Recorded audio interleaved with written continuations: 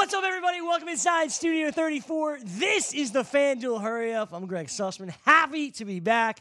Even happier to be joined by the newly engaged Jim Sannes. What's up, Jim? It's all good, Greg. Pretty fun past weekend, and I'm looking forward to the WGC-Mexico coming up this weekend too. You know, a little bit different, I suppose, than an engagement, but still, I think it's a pretty exciting thing to get going down there to Mexico with a really fun field. So I'm good. How are you doing? I'm doing well. Still engaged as well, so that's good.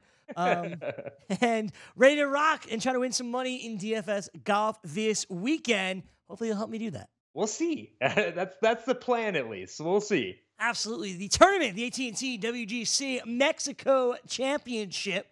And we begin with one of the best players in the world. If you're paying up, why is Dustin Johnson the guy to pay up for? Yeah, I mean, when I was trying to, look at the stats for this event, I was trying really hard to find a way to not use Dustin Johnson because his finishes the past 2 weeks, Greg, they've been okay. 45th 2 weeks ago, and then 9th this past week. And he got off to a really rough start in that one, too. So I was like trying to find a reason not to use Dustin Johnson. So I looked at a really small sample, the past 36 rounds on fantasynational.com. And even when I did that, Dustin Johnson still appeared to be the class of this field. Over that 36 round sample, he is fifth in the field in distance. He is 9th in approach and 2nd in putting on POA greens, which are the greens they'll be using this week down at Club de Chapultepec. So really just good across the board, still in that sample. And if you look back just before the past two events, that was when he was at Saudi International, and he won that event as well. So honestly, with Dustin Johnson, yes, the past two PGA Tour events,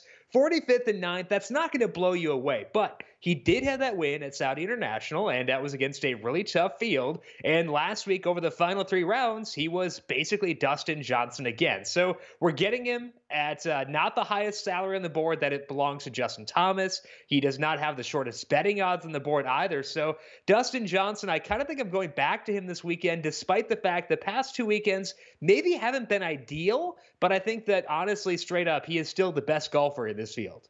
Never a bad time to take Dustin Johnson, even though he is coming off a bit of a rough stretch. And hey, like you said, he's still one of the best golfers in the world. Playing in this tournament, he's an obvious selection.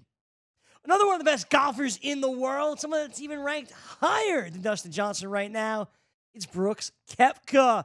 Koepka Johnson, how are you going to fit both in? Yeah, the blessing here, Greg, is that Brooks Koepka is $11,300 on FanDuel, whereas Dustin Johnson's at $11,900. Justin Thomas is $12,000. And I think they were getting a bit of a discount on Brooks for this week because he's been, off playing the Euro Tour, living his best life, enjoying the fact that he's a 2-time major champion now. So Brooks has been kind of off the radar for a while, and maybe the question is, does this guy care how he does at the WGC Mexico? But honestly, the WGC Mexico is a pretty big event. As mentioned, this is a loaded field, and it's kind of the event you would expect Brooks Koepka to show up for and do really well. And we could have this perception that Koepka is, trying to, just relax a bit before the Players' Championship and the majors roll around. But honestly, even since January 1st, he's been golfing a little bit and has been doing pretty well. He has golfed 3 times, and that does include a 9th place finish at the Abu Dhabi HSBC Championship. Pretty good field for that one. If we look at Koepka in the larger sample, since he returned from that wrist injury last year, he has had 3 wins, 5 top 5s, 8 top 10s in 21 events. So the upside for this guy is just insane, and you're getting that for just $11,300. He's been 26th or better in 12 of his past 13 events. So at this course, at Club de Chapultepec, I want golfers who can go long.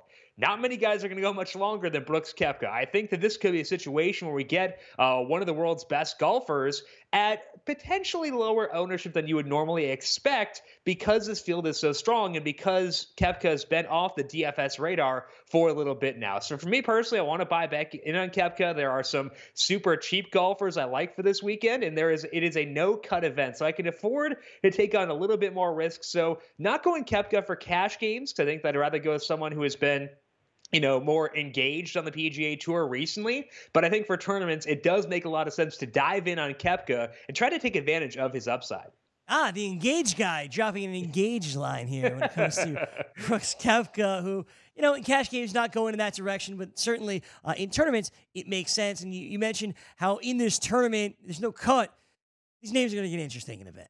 Yeah, absolutely. I think we can take a little bit of risk, Greg. So we'll have a little fun later on, and it may not end well, but we'll at least give it a shot. See what happens. Next up here in the middle tier, price is just $10,100. It's Gary Woodland. Why is he one of your favorites this weekend? Yeah, I actually like this middle tier quite a bit, Greg, because it's not just Gary Woodland, but you've also got Tommy Fleetwood in there, who is one of my favorite golfers for this weekend. Patrick Cantlay is $10,400, but you do save a little bit of money with Gary Woodland, as you mentioned, who is $10,100, and he's also a really fun option in this tier of pricing. Over the past 36 rounds per Fantasy National, Gary Woodland ranks 28th in the field in distance, and he's also 5th in approach, so good in the two ball striking categories, and that has led to 10 top 25 finishes in his past 12 events. He has been in the top 10 in 7 of his past 9, and part of that has been fueled by a putter that's better than we're normally seen from Gary Woodland. So you do expect at least some regression from Gary Woodland as we get further, and those finishes will not be as good as they have been recently. But even when you take out the putting and just look at the ball striking numbers, Woodland still grades out really well, especially for someone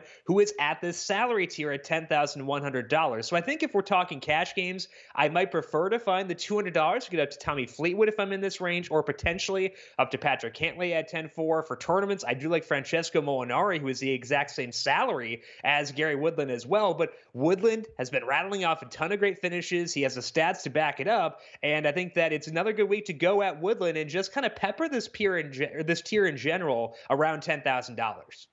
A lot to like here in this tier. As you mentioned, Gary Woodland is where we start, not where we finish, but certainly someone to target this weekend.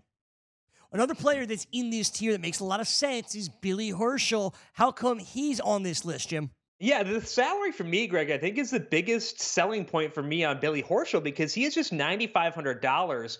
And I think if you look at his odds, his betting odds on FanDuel Sportsbook are pretty long. And normally we do want shorter odds for a golfer in this salary tier. But I think from a statistical perspective and looking at the finishes recently for Horschel, I think there is still enough there to convince me that he is a guy I would want to use in this middle tier of pricing. He's $9,500 over the past 36 rounds. Per Fantasy National, Horschel ranks 8th in the field in strokes gained approach. And strokes gained approach is going to be the key stat you want to look at pretty much every week, because the high percentage of the shots they take are on their approach shots. Horschel's graded out really well there. He's not super long off the tee, but he does enough off the tee to, contend for some low scores. And over the past 3 events, Horschel has finished 25th, 8th, and 39th. That 8th place finish came in a full field at the Farmers Insurance Open. So Horschel can, get that upside via a good finish. The floor seems pretty good as well. And honestly, when I look at this middle tier, around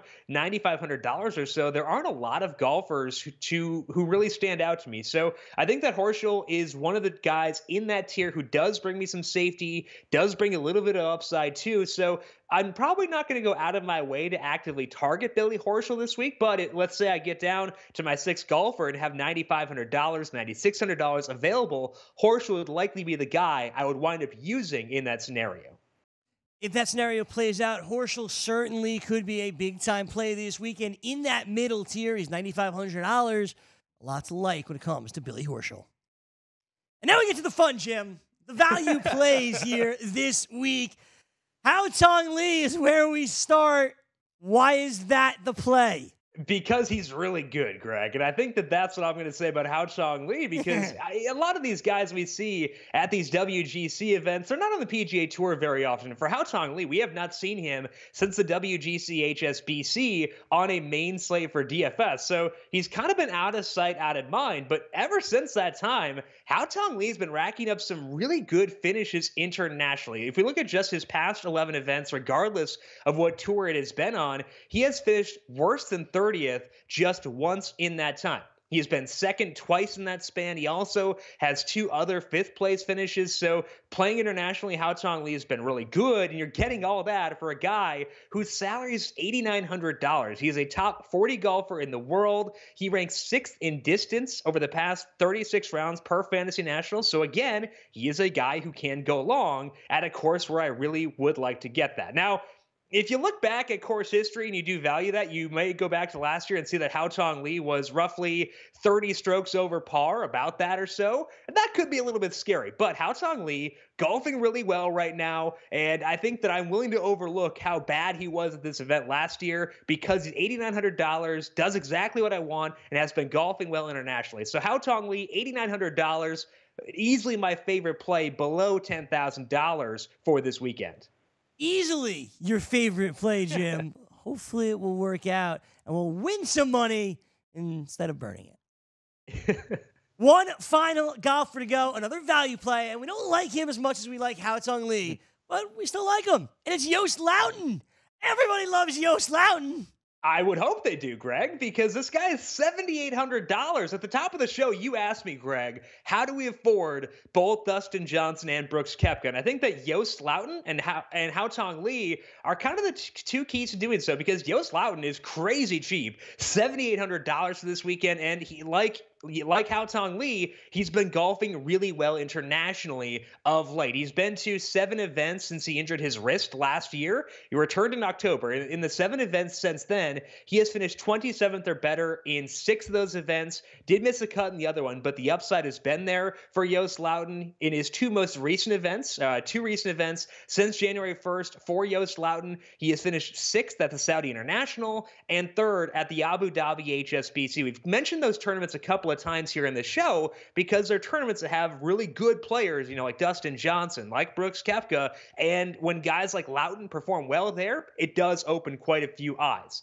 It seems like Luiten is fully over that wrist injury, seems like he is good to go, and now we get him at a low salary of $7,800. That lets you afford 2 studs pretty comfortably, may let you get back into that 10,000 tier, get a guy like Tommy Fleetwood as well. So Luiten is a golfer I want to use pretty heavily in the lineups where I go stars and scrubs because he does stand out there. So Luiten, I think if you really need to save some salary, is going to be the surefire guy below $8,000. There you go, Joost Luiten, someone that's cheap, someone that's hot, and someone you need to get in your lineup. There you go, Jim. Those are the picks. I know Frank won $2.50 last week. Let's see if I can up that this week. I appreciate the time, and let's do it again soon. Yeah, no Harold Varner III for me to trip myself up on this week. So I think that's probably a good thing, and we'll see how it goes. And these no-cut events are always pretty fun, Greg. So we'll see how it goes. Let's see what happens. Absolutely. Congratulations to you, sir, and I'll talk to you soon. All righty. Looking forward to it. Thanks, Greg. Absolutely. We'll take a break. When we come back, the top betting picks this week, which hopefully have more Joost Luiten in it.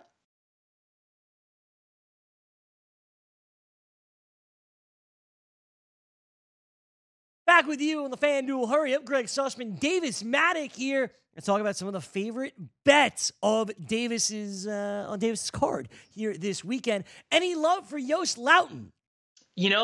I actually do like him. I'm in general kind of looking towards some of the Euro guys this week because they're not going to be as popular. Their odds are like a little bit more juiced. And, Joost Luiten, he's a very good putter, and that definitely can come into play in these WGCs when you gain 2 extra strokes on a Sunday. That can mean a big paycheck. All right, so we'll tell Jim you're in. I like it.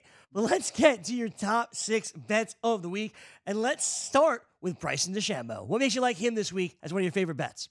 So I am all in on Bryson DeChambeau this week. I'm buying the popular narrative that this course in Mexico rewards guys who are really good at course management and maybe guys who have played this course on a golf simulator many times, which is something that Bryson owns in his private residence. And the fact that it's not a sheer bomber's track also kind of goes in his favor. But in general, long irons, strokes gained approaching the green, strokes gained around the green, that's really Bryson's game. And the price at 16-1, it's not great, but I just think Bryson wins this tournament. I will have him in all formats that you can get money down on golf this week. Bryson is my guy. A lot to love with Bryson DeChambeau this week and what he puts into every tournament. That's why he's Davis's favorite bet. Up next, we continue on with Rafa Cabrera Bello, who finished 3rd here just last season. Can he finish 1st this weekend? I think that he probably can. These events are generally won by more prestige golfers, and really what it is at these WGC fields, there's about 70 to 75 guys, and when you remove half the field, a lot of that win equity gets pushed up towards the top. But a guy like RCB, when his game is good, when he is putting well, and when he's gaining strokes approaching the green, his game is really about as good as kind of anyone else in the whole world of golf. And I like to take him when he's in good form. He's kind of a guy that he's a little bit of a money pit for me over the years, but his strokes gained approaching the green is something that really intrigued me this week. And I like to take him in good form. And as I mentioned, I am giving a little bit of credence to the Euro guys this week, because in general, I like their prices more than their American counterparts. Fair enough. And that's a good explanation and why he may be a good bet at 50 to 1 this weekend.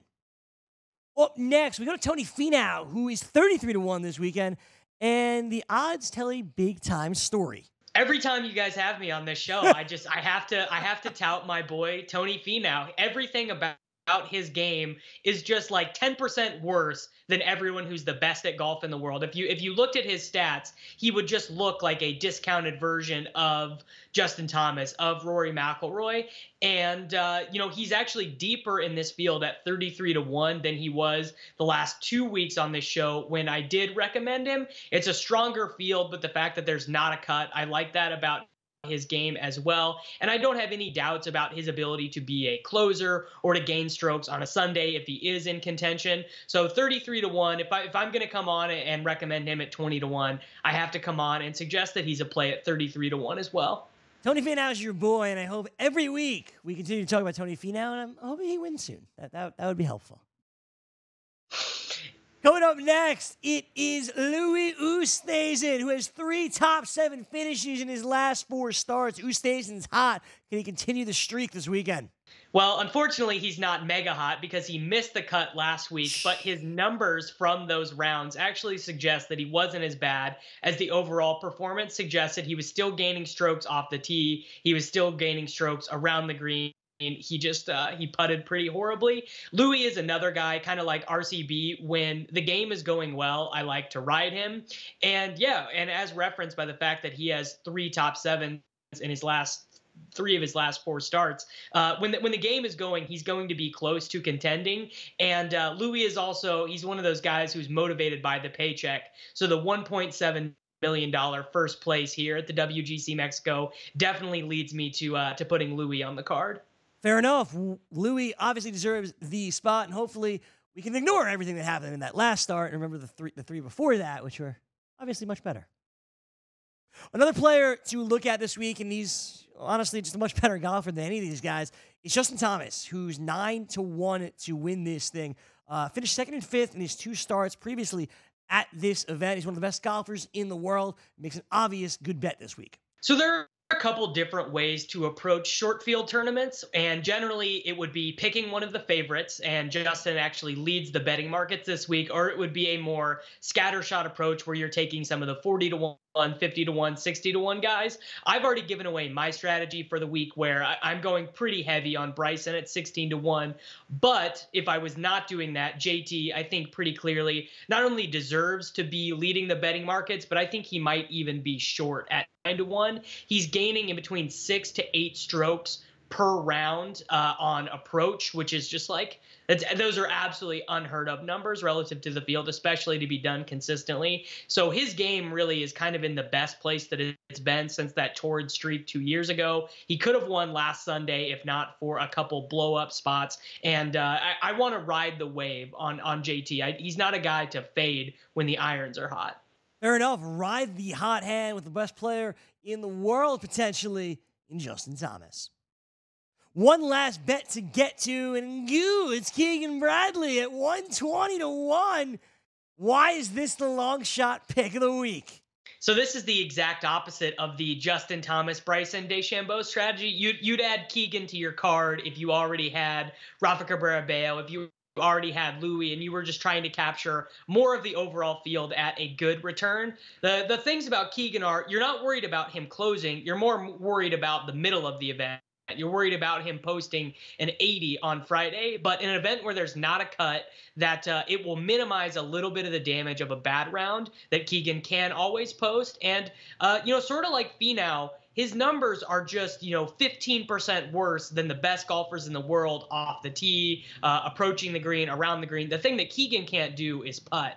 But when you get him in a shorter field at 125 to 1, the thought process is basically, if he has a good putting round, he's more like a 40 to 1 golfer. So it's kind of just a wager based on the idea that he's more likely than not to have a good putting round at that price. Jim Nant's favorite, Keegan Bradley, gets in there on Davis's card, which means he should be on your card as well. There you have it. Not only all the DFS picks from Jim Sannes, but the 6 best bets on Davis Mattek's card. You know you got to put those in and win some cash. Davis, thanks so much for the time. We appreciate it. Thanks for having me, guys. Absolutely. We'll see you next week. Tomorrow, we'll be back with some more on the FanDuel Hurry Up. I'm Gregg Sussman for Davis Mattek and Jim Sannes. Thanks so much for joining us.